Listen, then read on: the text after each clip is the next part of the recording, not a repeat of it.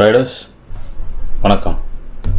First of all இதுவரைக்கும் நான் போட்டிருந்த லடாக் எபிசோட் வீடியோஸுக்கு உங்ககிட்ட இருந்த ஒரு நல்ல வரவேற்பு எனக்கு கிடைச்சிது. நீங்கள் கொடுக்குற இந்த வரவேற்பு தான் எனக்கு மேலும் நிறைய வீடியோ பண்ணுறதுக்கான உற்சாகத்தை கொடுக்கறதுக்கு காரணம். நீங்கள் கொடுக்குற இந்த சப்போர்ட்டுக்கு என்னோட மனமார்ந்த நன்றிகள்.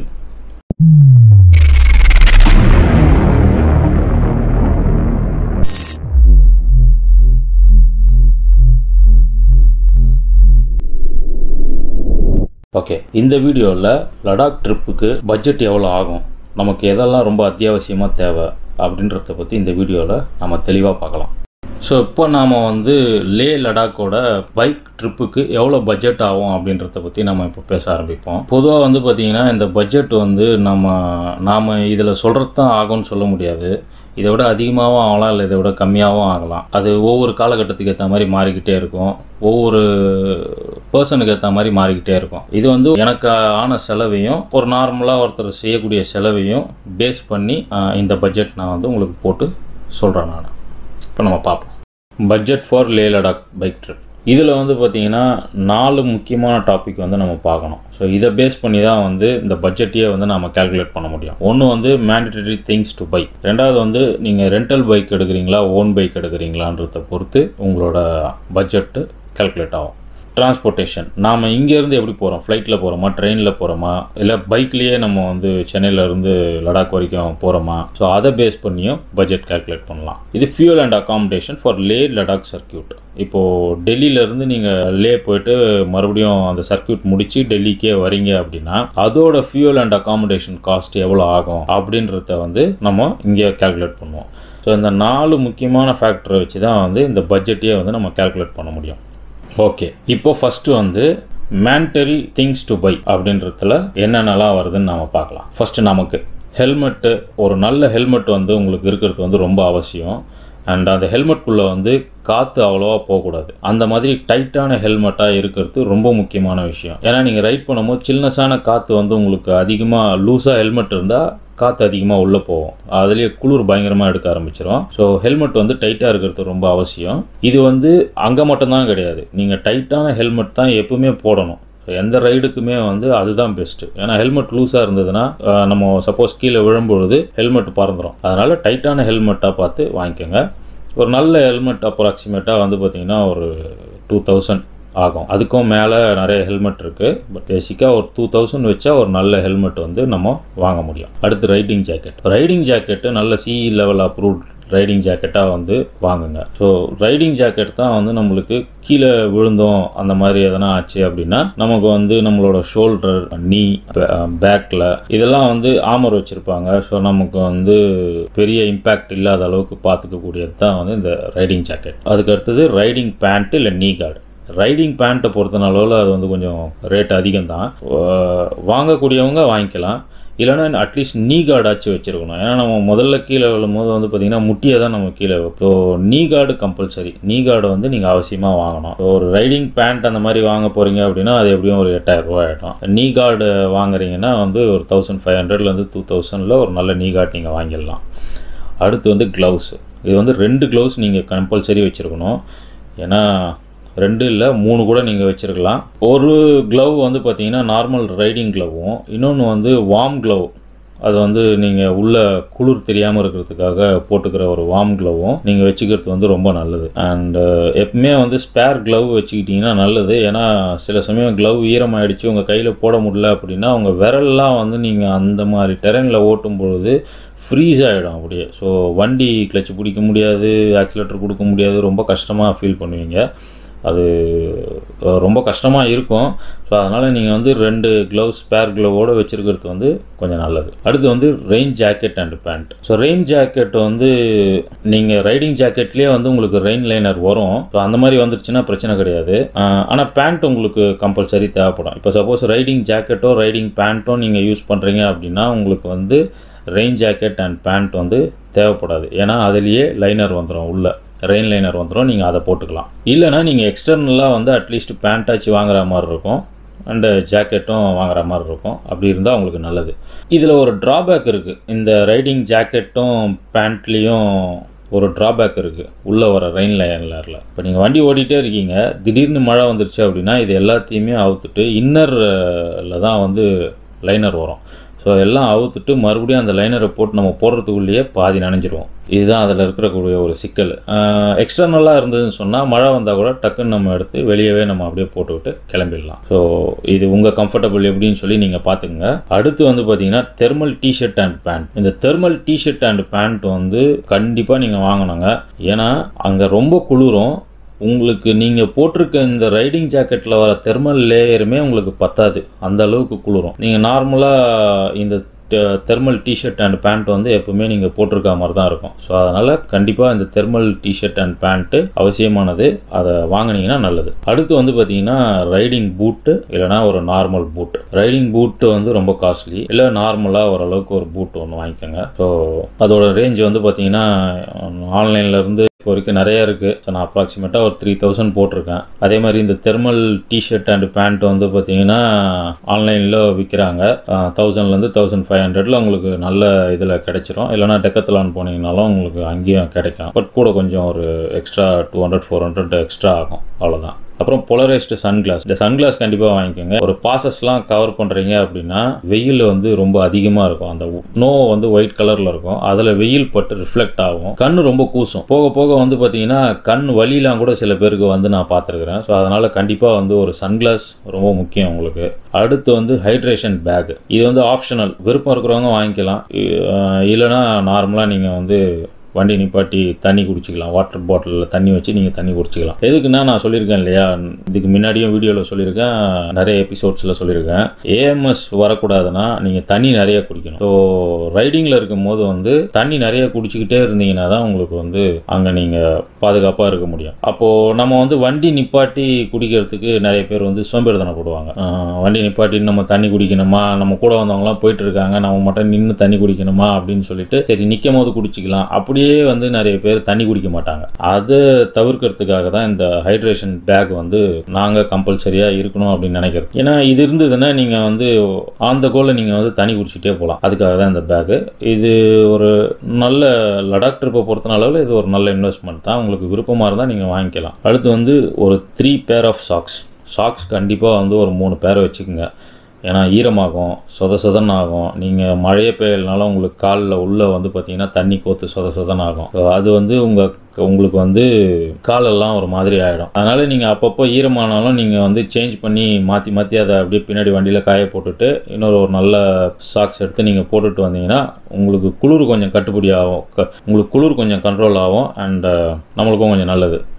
அடுத்து வந்து பார்த்திங்கன்னா மெடிக்கல் கிட். இந்த மெடிக்கல் கிட் வந்து உங்களுக்கு பேசிக் மெடிசன்ஸ், உங்களுக்கு நீங்கள் எதனா மெடிசன்ஸ் எடுக்கிற மாதிரி இருந்தாலோ இல்லை நமக்கு இந்த சின்ன ஜுரம் சளி இந்த மாதிரி சின்ன மெடிசன்ஸ்லாம் அவசியமாக நீங்கள் கையில் வச்சுக்கணும். கேஸ் ட்ரபிளுக்கு வச்சுருக்கணும். இதெல்லாம் நீங்கள் மற்றபடி டைமாக்ஸு அது வந்து ஹையர் ஆல்டிடியூடில் யூஸ் பண்ணுவாங்க, அதை நீங்கள் வச்சுருக்கலாம்.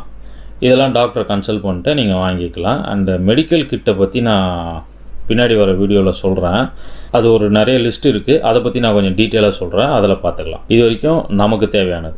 இதெல்லாம் வந்து பார்த்தீங்கன்னா ஃபார் பைக். இப்போ நீங்கள் ஓன் பைக் கொண்டு போகிறீங்க அப்படின்னா உங்களுக்கு வந்து கண்டிப்பாக நீங்கள் வந்து பஞ்சர் கிட்டும் ஸ்பேர் டியூப்பும் வச்சுக்கோங்க. ஸ்பேர் டியூப் வந்து புது டியூப் தான் வாங்கணுன்ற அவசியம் கூட கிடையாது.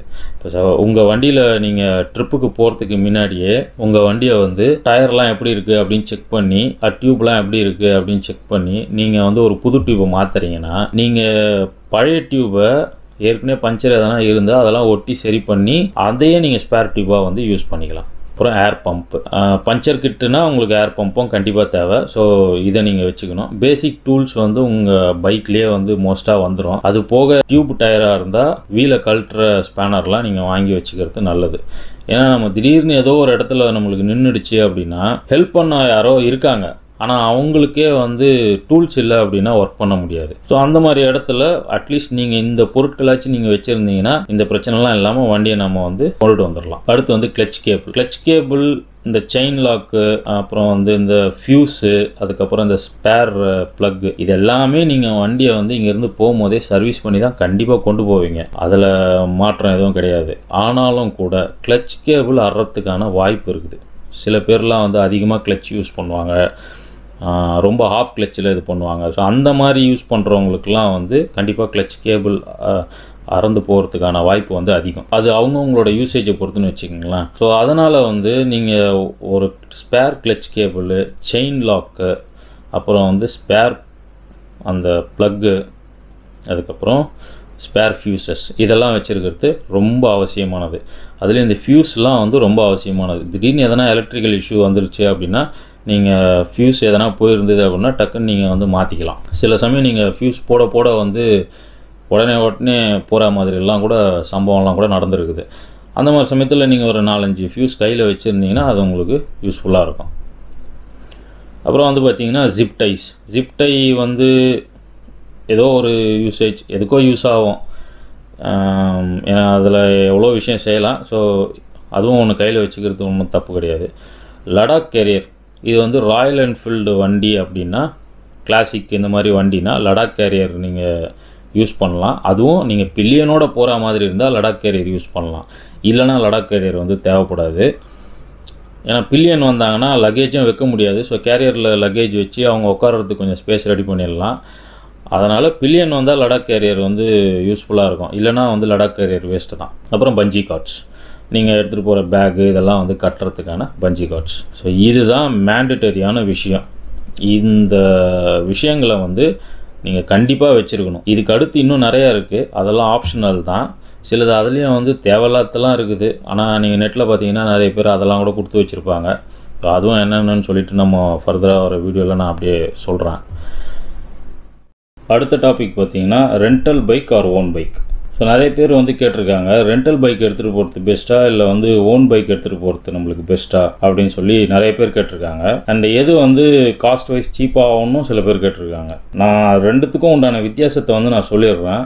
அது எது உங்களுக்கு தேவைன்றதை வந்து நீங்கள் தான் முடிவு பண்ணிக்கணும். ஸோ ஃபஸ்ட்டு வந்து ரெண்டட் பைக்ஸை பற்றி நம்ம பார்ப்போம். ரெண்டட் பைக்ஸில் வந்து பார்த்தீங்கன்னா 700, 800 அந்த ரேஞ்சில் இருந்தே வந்து வண்டி வாடகைக்கு கிடைக்கும். அதாவது நான் சொல்கிறது பர் டே. ஸோ ஆவரேஜாக ஒரு 900 to 1500 ருபீஸ் வந்து உங்களுக்கு பர் டே வந்து நீங்கள் ரெண்ட் கொடுக்குற மாதிரி இருக்கும். பேஸ்ட் ஆன் நீங்கள் செலக்ட் பண்ணுற பைக். ராயல் என்ஃபீல்டு ஹிமாலயன் நீங்கள் செலக்ட் பண்ணுறீங்க அப்படின்னா அது வந்து பார்த்தீங்கன்னா ஒரு 1200, 1300 இருக்கும். அண்ட் ஒரு ராயல் என்ஃபீல்டு கிளாசிக் நீங்கள் எடுக்கிறீங்கன்னா அது வந்து ஒரு 800, 900 அந்த மாதிரி இருக்கும். கிளாசிக் 500 எடுக்கிறீங்கன்னா அது வந்து ஒரு 900, 1000 அந்த மாதிரி இருக்கும். பல்சர் 220 எடுக்கிறீங்கன்னா அது வந்து ஒரு 700, 750 இருக்கும். ஸோ இந்த மாதிரி வந்து மாறிக்கிட்டே இருக்கும். அதில் ஒரு ப்ளஸ் என்ன அப்படின்னு சொல்லி நீங்கள் பார்த்தீங்கன்னா, அவங்களே வந்து கிளச் கேபிள் கொடுத்துருவாங்க, ஆக்சிலரேஷன் கேபிள் கொடுத்துருவாங்க, ஸ்பேர் டியூப் கொடுத்துருவாங்க, ஸ்பார்க் பிளக் கொடுத்துருவாங்க, ஹெல்மெட் கொடுத்துருவாங்க. ரெண்டாவது உங்களுக்கு டென்ஷன் இருக்காது அவ்வளோவா. பைக்கை இறக்கிறது ஏற்றுறது இந்த மாதிரி டென்ஷன்ஸ்லாம் உங்களுக்கு வந்து அதில் இருக்காது. வண்டியை நீங்கள் போகலாம், ரெண்ட்டுக்கு ப்ரீ புக் பண்ணியிருக்கலாம், ரெண்ட்டுக்கு எடுத்துகிட்டு வண்டியை ஓட்டிட்டு எடுத்துகிட்டு வந்து விட்டுறலாம். அண்ட் அதில் இருக்கக்கூடிய ட்ராபேக்ஸ் என்னென்னு பாருங்கள். அதாவது ரெண்டட் பைக்ஸ் வந்து லே டவுனுக்குள்ளே வரைக்கும் அலௌடு. லேலேருந்து நீங்கள் நுப்ரா வேலி போகிறீங்கன்னா அலோவ் பண்ண மாட்டாங்க. அதாவது நீங்கள் டெல்லிலேயோ இல்லை ஜம்முலேயோ நீங்கள் ரெண்ட் எடுத்த வண்டி வந்து, இல்லை மணாலிலேயோ ரெண்ட்டுக்கு எடுத்த வண்டி நீங்கள் நுப்ரா வேலிக்குள்ளே போக முடியாது. அப்போது நீங்கள் பைக் எடுத்துகிட்டு போயிட்டு லேயில் நீங்கள் விட்டுட்டு, நீங்கள் தங்கியிருக்க ரூம்லேயே விட்டுட்டு மறுபடியும் லேல ஒரு வண்டியை நீங்கள் ரெண்ட்டுக்கு எடுத்து நுப்ரா வேலியை சுற்றி பார்த்துட்டு மறுபடியும் லேக்கு வந்து அந்த வண்டியை விட்டுட்டு இந்த வண்டியை எடுத்துகிட்டு போகணும். ஸோ உங்களுக்கு டபுள் செலவாகும். சில பேர்லாம் வந்து நுப்ரா வேலிக்கு போயிட்டு அப்படியே பேங்காங் வந்து கரு ஜாயின் பண்ணி மணாலி ரீச் பண்ணுற பிளான்லாம் வச்சுருப்பாங்க. ஸோ அந்த மாதிரி இருக்கிறவங்களுக்கு இந்த ஆப்ஷன் வந்து செட் ஆகாது. அப்போ நீங்கள் லேல மறுபடியும் நீங்கள் வந்து நுப்ரா வேலி மட்டும் சுற்றிட்டு லேக் வரா மாதிரி இருக்கும். ஸோ ரெண்டட் பைக்ஸில் இந்த பிரச்சனை இருக்குது. அதுக்கப்புறம் பைக்கோட கண்டிஷன் வந்து எப்படி இருக்கும்னு உங்களுக்கு தெரியவே தெரியாது கண்டிப்பாக. ஸோ நம்ம பைக்கில் இருக்கக்கூடிய ஃபீல் வந்து வேறு, இன்னொரு பைக்கு ஃபீலிங் வந்து வேறு மாதிரி இருக்கும். சில இடத்துல வந்து டெபாசிட் அமௌண்ட் கேட்பாங்க அண்ட் ஃபுல் பேமெண்ட் நீங்கள் பண்ணுற மாதிரி இருக்கும். நீங்கள் ஒரு 10 நாளைக்கு வண்டி புக் பண்ணுறீங்கன்னா அந்த 10 நாளைக்கான ஃபுல் பேமெண்ட்டும் நீங்கள் முதல்லையே கொடுத்துட்டு வரா மாதிரி இருக்கும். ஸோ இந்த மாதிரிலாம் இருக்கும். ப்ளஸ் இதெல்லாம் வந்து பார்த்தீங்கன்னா, இப்போ சப்போஸ் ஏதோ பைக் டேமேஜ் ஆச்சு அப்படின்னா இன்சூரன்ஸ் இருக்கும் அண்ட் அதில் சில கொஞ்சம் அமௌண்ட் நம்மக்கிட்ட கண்டிப்பாக கேட்பாங்க. ஸோ இந்த மாதிரி ட்ராபேக்ஸ் எல்லாம் வந்து ரெண்டட் பைக்ஸில் இருக்குது. சரி, இப்போ ஓன் பைக்கை பற்றி பார்ப்போம். இப்போ ஓன் பைக் சென்னையிலேருந்து எப்படி நீங்கள் வந்து ஓன் பைக்கை கொண்டு போகலாம். வண்டியை வந்து ஓட்டியே கூட நீங்கள் டெல்லிக்கு கொண்டு போயிடலாம், இல்லை பார்சலில் எடுத்துகிட்டு போகலாம், இல்லைனா ட்ரெயினில் நீங்கள் போடலாம். பார்சல் சர்வீஸை பொறுத்த அளவில் வந்து பார்த்தீங்கன்னா உங்களுக்கு 13,000 ரூபா கண்டிப்பாக ஆகிடும். நான் சொல்கிறது வந்து அப் அண்ட் டவுன். இங்கேருந்து அனுப்புறதுக்கும் மறுபடியும் டெல்லியிலேருந்து சென்னைக்கு அனுப்புறதுக்கும் உங்களுக்கு 13,000 ரூபாய் ஆகிடும். ட்ரெயினில் அவ்வளோ ஆகாது, கம்மியாக தான் ஆகும். 9,000 8,000 அந்த மாதிரி தான் ஆகும். அது கூட நான் எப்படி சொல்கிறேன்னா 9,000 8,000னா அங்கே நீங்கள் பேக்கிங் பண்ணுற சார்ஜு, அப்புறம் அங்கே இருக்கிற அந்த ஏஜென்ட்டு தான் வந்து புக் பண்ணுவாங்க. அது ரொம்ப டென்ஷன். என்னோடய தனிப்பட்ட ஒப்பீனியன் வந்து நான் ட்ரெயினில் நான் புக் பண்ணவே மாட்டேன் எப்போவுமே. அது எனக்கு வந்து பார்த்திங்கன்னா ஒரு என்ன சொல்கிறது, எனக்கு அது சுத்தமாக எனக்கு அது செட்டே ஆகலை. நான் பொதுவாக பார்சல் சர்வீஸ் தான் நான் வந்து சூஸ் பண்ணிப்பேன். ஏன்னா கணக்கு போட்டு பார்த்தோம்னா ஒரு 1000-2000 தான் வித்தியாசம் வருது. ஆனால் பார்சல் சர்வீஸில் பொறுத்த நாளில் எனக்கு வந்து ஹோம் பிக்கப் இருக்குது, ஹோம் ட்ராப் இருக்குது, அண்ட் வண்டியும் வந்து பார்த்திங்கன்னா கொஞ்சம் எந்த பிரச்சனையும் இல்லை, சேஃபாக வண்டி போயிடும். அண்ட் அங்கே வந்து இறக்கி வச்சுட்டு எவ்வளோ நாள் வேணால் வச்சுருந்தாலும் பிரச்சனை கிடையாது, நம்ம பொறுமையாக கூட போய் எடுத்துக்கலாம். ஆனால் ட்ரெயினில் அப்படி கிடையாது. ட்ரெயின் லக்கேஜில் நீங்கள் அனுப்பிச்சிங்கன்னா ஒரு 6 மணி நேரமோ இல்லை ஒரு நாளோ என்னமோ தான் வச்சுருப்பாங்க. அதுக்கப்புறம் ஒவ்வொரு மணி நேரத்துக்கும் 10 ரூபாயோ 20 ரூபாயோ சார்ஜ் பண்ணுவாங்க. அந்த பிரச்சனை வேறு இருக்குது. அதனால் நான் சூஸ் பண்ணுறது என்னோடய தனிப்பட்ட முறையில் நான் பார்சல் சர்வீஸ் தான் எப்போவுமே யூஸ் பண்ணுவேன். ஸோ இதில் இருக்கக்கூடிய விஷயம் என்னென்னா, நாம் வந்து நம்ம வண்டியை பற்றி நம்மளுக்கு நல்லா தெரியும். நம்ம வண்டியை வந்து அந்த மாதிரி ஒரு டெரெயினில் ஓட்டுறது வந்து பார்த்திங்கன்னா அது ஒரு சூப்பர் எக்ஸ்பீரியன்ஸு. நாம் நம்ம வண்டி கூட அந்த டெரெயினில் இருக்கிறதே வந்து ஒரு நல்ல ஃபீல். என் வண்டியில் தான் நான் போகணும் அப்படின்னு நினைக்கிறவங்க நிறைய பேர் இருப்பாங்க. என்னோடய வண்டியில் தான் நான் அந்த டெரெயினை நான் கவர் பண்ணுவேன் அப்படின்றவங்க நிறைய பேர் இருப்பாங்க. அந்த மாதிரி இருக்கிறவங்க கண்டிப்பாக ஓன் பைக் தான் எடுத்து. அண்ட் அதில் இருக்கக்கூடிய ட்ராபேக்ஸ் வந்து பார்த்திங்கன்னா டிரான்ஸ்போர்ட்டேஷன் டென்ஷன். ஓரளவுக்கு பார்சல் சர்வீஸ்னாலும் நீங்கள் போய் எடுத்துட்டு வந்துடலாம், ஓரளவுக்கு பிரச்சனை கிடையாது. இப்போ ட்ரெயினோ இல்லை மற்ற இதெல்லாம் வந்து பார்த்தீங்கன்னா அதுவும் டிரான்ஸ்போர்ட்டேஷன் டென்ஷன் இருக்கும். நம்ம இங்கேருந்து எடுத்துகிட்டு போகிறதுக்கு முன்னாடி நாம் வண்டியை சர்வீஸ் பண்ணுவோம், அது கொஞ்சம் செலவாகும். நம்மளுக்கு போயிட்டு வந்ததுக்கப்புறம் நம்ம சர்வீஸ் பண்ணுவோம், அதுவும் கொஞ்சம் செலவாகும். இது மாதிரி கிளச் கேபிள், அப்புறம் ஆக்சிலேட்டர் கேபிள், இந்த மாதிரி ஸ்பேர் பிளக், ஃபியூஸு, இதெல்லாம் வந்து நாம் காசு கொடுத்து வாங்குற மாதிரி இருக்கும். வாங்கினாலும் அது நம்மளுக்கு செலவு கிடையாது. நாம் அதை மறுபடியும் நம்ம வண்டியில் எப்போயாவது போயிருந்தால் நம்ம யூஸ் பண்ணிக்கலாம். நம்ம ஒரு ஸ்பேராக தான் நம்ம வாங்கி வைக்கிறோம். ஸோ அது வந்து ஒரு இன்வெஸ்ட்மெண்ட் தானே தவிர அது செலவு கிடையாது உங்களுக்கு. இதுதான் இந்த ரெண்டல் பைக்குக்கும் ஓன் பைக்குக்கும் இருக்கிற வித்தியாசம். இப்போ நான் சொன்ன இந்த காஸ்ட் படி வந்து பார்த்தீங்கன்னா ரெண்டட் பைக்ஸுக்கு ஒரு நாளைக்கு வந்து ஒரு 1,100 ரூபா சார்ஜ் பண்ணுறாங்கன்னு வச்சுக்கோங்க. நீங்கள் 12 நாள் ட்ரைவ் பண்ண போகிறீங்க அப்படின்னா 12 நாளைக்கு நீங்கள் ரெண்ட்டுக்கு எடுத்துருந்தீங்கன்னா உங்களுக்கு 13,000 ரூபா வந்துடுது. அண்ட் ஓன் பைக்கை பொறுத்த நாளில் சேம் அதே தான். இப்போ பார்சல் சர்வீஸில் நீங்கள் அனுப்புகிறீங்கன்னா அதே மாதிரி 13,000 ரூபா வந்துடுது. ப்ளஸ் நீங்கள் வந்து சர்வீஸ் பண்ணுற அந்த சார்ஜஸ் அது தனி. இதுதான் ரெண்டல் பைக்குக்கும் ஓன் பைக்குக்கும் இருக்கிற டிஃப்ரென்ஷியேஷன். எது விருப்பமோ நீங்கள் அதை செஞ்சுக்கலாம். அடுத்து நாம் பார்க்க போகிற டாபிக் வந்து டிரான்ஸ்போர்ட்டேஷன். டிரான்ஸ்போர்ட்டேஷன் வந்து என்னென்னா, சென்னையிலேருந்து டெல்லிக்கு போகிற மோட் ஆஃப் டிரான்ஸ்போர்ட்டேஷன். சில பேர் ஃப்ளைட்டில் போவாங்க, சில பேர் ட்ரெயினில் போவாங்க, சில பேர் வந்து சென்னையிலேருந்தே பைக்கை வந்து ஓட்டிகிட்டு போவாங்க. ஸோ நீங்கள் எப்படி போனாலும் சரி உங்களுக்கு இந்த கேல்குலேஷன் உதவும். நான் அப்படி தான் போட்டு வச்சுருக்கேன். இப்போ ஃப்ளைட்டில் போகிறீங்கன்னு வச்சுக்கோங்க, சென்னையிலேருந்து டெல்லிக்கு நீங்கள் போகிறீங்கன்னா ஒரு 2 மாதத்துக்கு முன்னாடியே நீங்கள் புக் பண்ணிங்கன்னா 3,000 ரூபாயிலேருந்து ஒரு 3,000 சில்லற ரூபா தான் வரும்.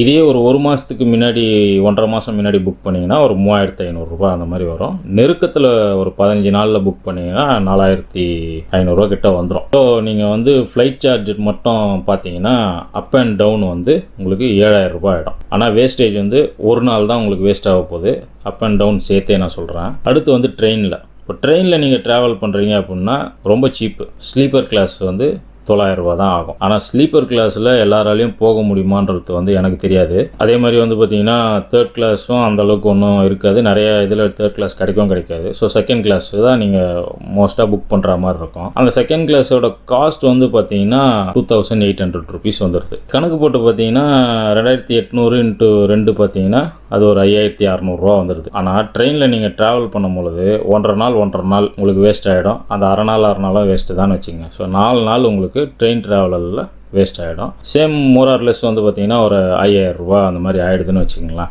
இது ட்ரெயின் அண்ட் ஃப்ளைட்டுக்கு இருக்கிற வித்தியாசம். அடுத்து பார்த்தீங்கன்னா பைக்கு. சென்னையிலேருந்து டெல்லி வரைக்கும் பைக்லேயே போகணுன்னு விருப்பப்படுறவங்களும் சிலவங்க இருக்காங்க.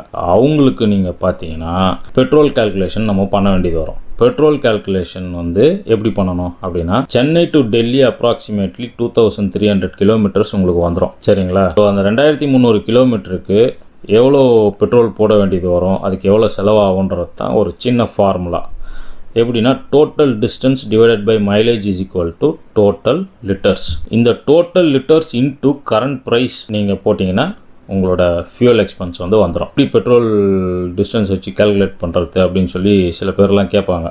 அவங்களுக்காக தான் சின்னதாக ஒரு இந்த ஃபார்முலா மாதிரி போட்டது. இப்போது 2300 டிவைடட் பை 30.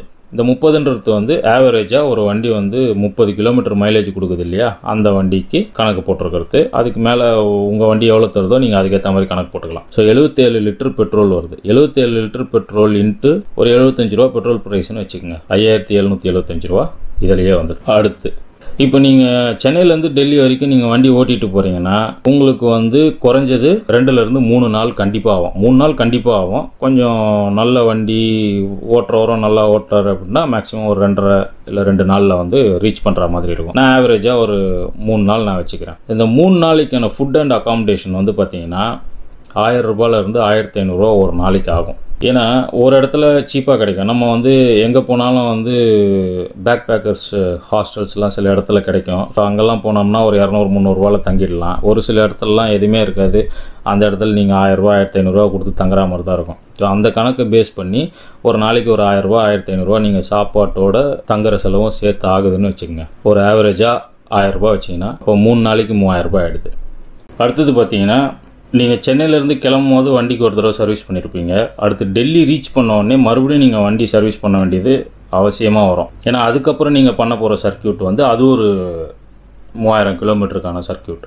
ஸோ பிஃபோராக நீங்கள் வந்து வண்டி சர்வீஸ் பண்ணியிருக்க வேண்டியது வரும். சரி, இப்போது அப் அண்ட் டவுன் எவ்வளோ ஆகுது அப்படின்றத வந்து நம்ம கால்குலேட் பண்ணுவோம். அப்ராக்சிமேட்லி பெட்ரோல் ஒரு 6000 ரூபா, ஸ்டே அண்ட் அகாமடேஷன் ஒரு 3000, அண்ட் வண்டி சர்வீஸ் பண்ணுறது ஒரு மினிமமாக ஒரு 2500 ரூபா வச்சுக்கோங்க. ஸோ ஒரு 11500 ரூபா உங்களுக்கு வந்துடுது. இன்ட்டு 2னா 23000 ரூபா. 6 நாள் வேஸ்டேஜ். ஸோ சென்னையிலேருந்து டெல்லி போகிறதுக்கு உங்களுக்கான செலவு கிட்டத்தட்ட 23000 ரூபா வந்துடுது. வேஸ்டேஜும் 6 நாள் ஆகிடுது. ஸோ இந்த டிரான்ஸ்போர்ட்டேஷன் மோடில் ஃப்ளைட்டாக ட்ரெயினாக பைக்கான்றது உங்களோட விருப்பம்.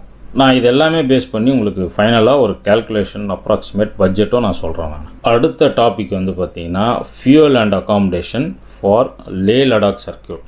இப்போ நீங்கள் டெல்லியிலேருந்து டெல்லி இந்த சர்க்கியூட் நீங்கள் பண்ணுறீங்கன்னா அது அப்ராக்சிமேட்லி ஒரு 3000 கிலோமீட்டர்ஸ் வந்து வந்துடும். சேம் இங்கே போட்ட அதே கால்குலேஷன் தான். பைக்குக்கு வந்து ஒரு 30 கிலோமீட்டர் வந்து மைலேஜ் கொடுக்குதுன்னு வச்சுக்கலாம். ஸோ 100 லிட்டர் பெட்ரோல் ஆகுது 75 ரூபானா 7500 ரூபா உங்களுக்கு பெட்ரோல் செலவு வந்துடுது. இப்போது நீங்கள் வந்து ட்ராவல் பண்ணுற அந்த டைம் வந்து பார்த்தீங்கன்னா ஒரு 13லேருந்து 15 நாள் வச்சுக்கோங்க. ஒரு நாளைக்கு இதே மாதிரி வந்து அகாமடேஷன் ஒரு 800 ரூபா 900 ரூபா ஆகுதுன்னு வச்சுக்கோங்க. ஃபுட்டுக்கு வந்து ஒரு 300 ரூபா 400 ரூபா ஆகுது. ஸோ 800 ரூபா ஆவரேஜாக வச்சுப்போம் அகாமடேஷனை. ஏன்னா அகாமடேஷனை பொறுத்தனால டெல்லியில் ஒரு ரேட் இருக்கும், ஜம்மு ஸ்ரீநகர்லலாம் வந்து ஒரு ரேட் இருக்கும். ஸ்ரீநகர்லலாம் வந்து நீங்கள் அந்த போட் ஹவுஸில் வந்து 300 ரூபா 400 ரூபா அந்த ரேஞ்சுக்கே நீங்கள் தங்கிடலாம். ஜம்முவில் பார்த்தீங்கன்னா ஒரு 800 ரூபா 900 ரூபா 1000 ரூபா அந்த மாதிரி ரேஞ்சில் நீங்கள் தங்கிடலாம். கார்கில் அதே மாதிரி ஒரு 700-800 ரூபா. லேலையும் வந்து ஒரு 600 ரூபா 700 ரூபா 800 ரூபாயில் நீங்கள் தங்கிடலாம். நுப்ரா வேலியெலாம் போனீங்கன்னா கண்டிப்பாக ஒரு 1000 ரூபா 1500 ரூபா ஆகிடும். அதுக்கு அடுத்து வரக்கூடிய 2 ஸ்டேவும் வந்து பார்த்தீங்கன்னா 200-300 ரூபாவில் வேலை முடிஞ்சிடும். நீங்கள் அதிகபட்சமாக பாங்கு இந்த மாதிரி சில இடத்துல தான் ஸ்டே பண்ணுவீங்க, 10 ஸ்டே தான் பண்ணுவீங்க. அங்கெல்லாம் ஒரு 200-300 ரூபாயில் முடிஞ்சிடும். அண்டு மணாலியோ இல்லை குழுவோ வந்தீங்கன்னா அங்கேயும் ஒரு சீப்பாக உங்களுக்கு பிடிச்சிடலாம்.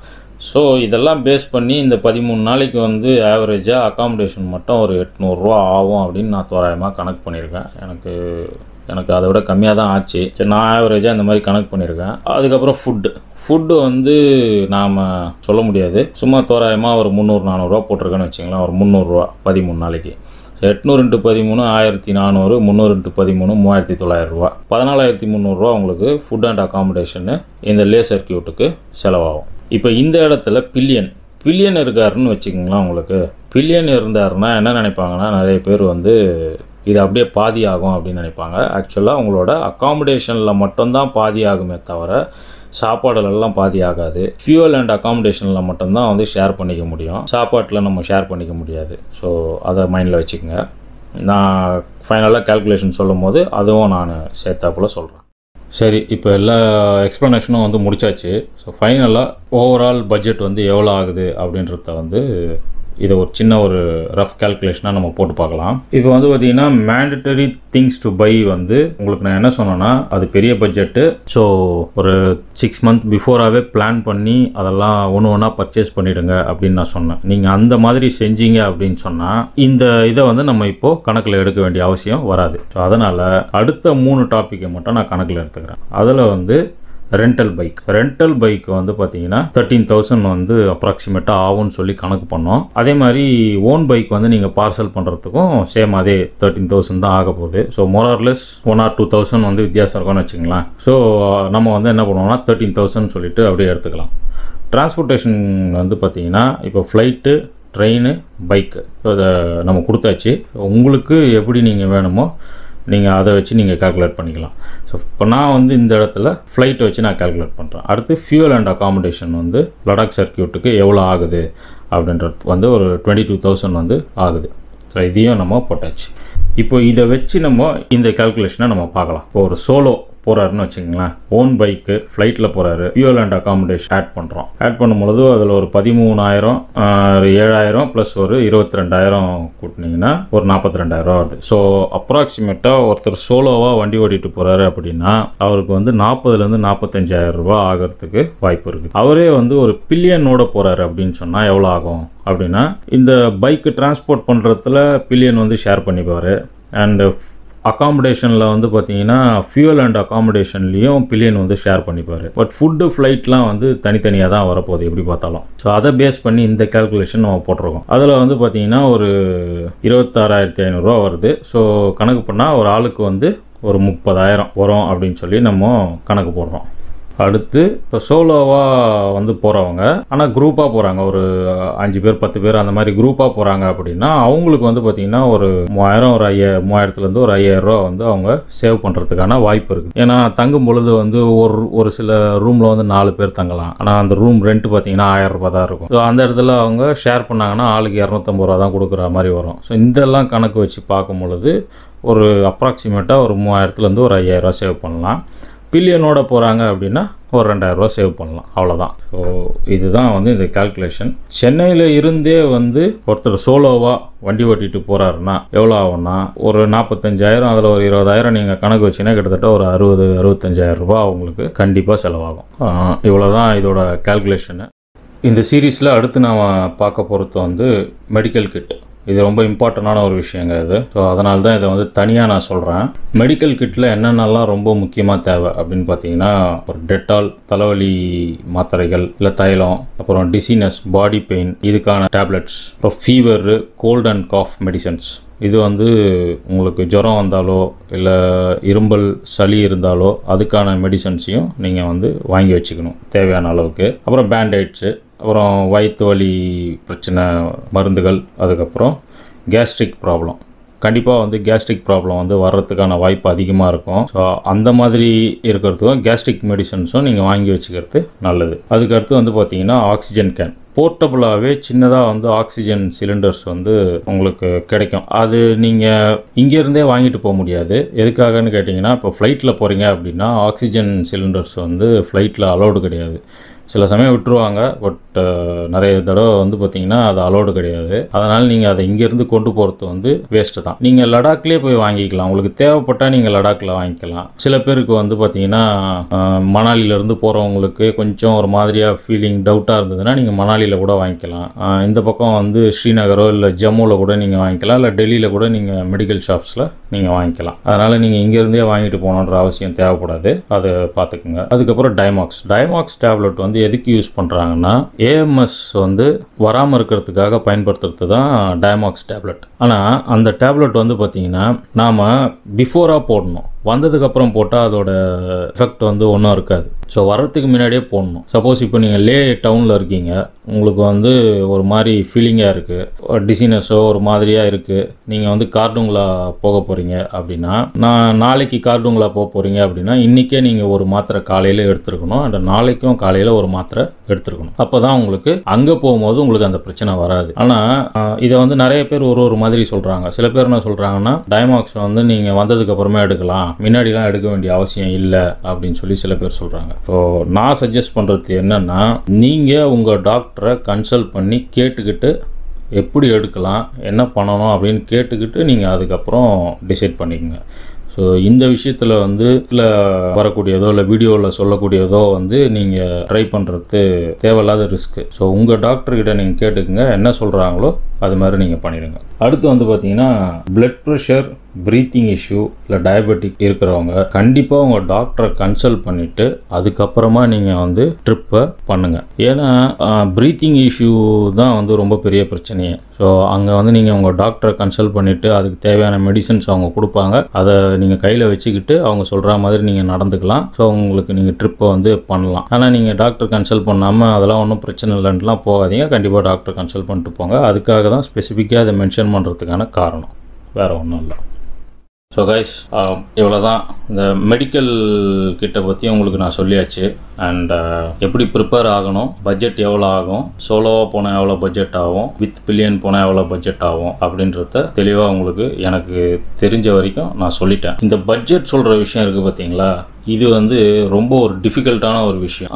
இப்போ நான் சொல்கிற பட்ஜெட் தான் ஆகும்னு நம்மளுக்கு கண்டிப்பாக சொல்ல முடியும். இதுக்கு மேலேயும் ஆகலாம், இதுக்கு கம்மியாகவும் ஆகலாம். அது ஒவ்வொருத்தரோட கேப்பபிலிட்டியை பொறுத்துன்னு வச்சு. இப்போ சில பேர்லாம் வந்து ரொம்ப சிக்கனமாக பட்ஜெட்டாக செய்வாங்க. ஸோ அந்த மாதிரி செய்கிறவங்களுக்கு வந்து பார்த்திங்கன்னா கம்மியாக தான் ஆகும். சில பேர் ரொம்ப லக்ஸரியாக தங்குற ஹோட்டலில் இருந்து எல்லாமே வந்து பயங்கரமாக இருக்கும். ஸோ அந்த மாதிரி இருக்கிறவங்களுக்கு காஸ்ட் அதிகமாக தான் ஆகும். சில பேரோட பைக் வந்து பார்த்தீங்கன்னா 15-20 தான் கொடுக்கும். ஸோ அவங்களுக்கும் காஸ்ட் அதிகமாக தான் ஆகும். ஸோ பட்ஜெட் வந்து நாம் இப்படி தான் அப்படின்னு சொல்லிட்டு நம்மளால் வந்து கண்டிப்பாக சொல்லவே முடியாது. எவ்வளோ வேணால் ஆகலாம். இது வந்து உங்களுக்கு ஒரு ஐடியாவுக்காக இந்த பட்ஜெட் வந்து நம்ம சொல்லியிருக்கோம். ஸோ இதை மைண்டில் வச்சுக்கிட்டு நீங்கள் பிளான் பண்ணுங்கள். ஸோ இப்போ நம்ம வந்து எப்படி ப்ரிப்பேர் ஆகணும்னு சொல்லியாச்சு, பட்ஜெட் எவ்வளோ ஆகும்னு சொல்லியாச்சு, மெடிக்கல் கிட்டில் என்னென்ன முக்கியம், யார் யாரெல்லாம் போகலாம் அப்படின்றத பற்றியே நம்ம பேசிட்டோம். எவ்வளோ தான். இதுக்கு மேலே உங்களுக்கு யாருக்காவது ஏதாவது சந்தேகங்கள் எதனா இருந்ததுன்னா கீழே கமெண்ட் பண்ணுங்கள். அது எல்லாமே நான் வந்து இன்னொரு வீடியோவாக, ஒரு FAQ வீடியோவாக நான் வந்து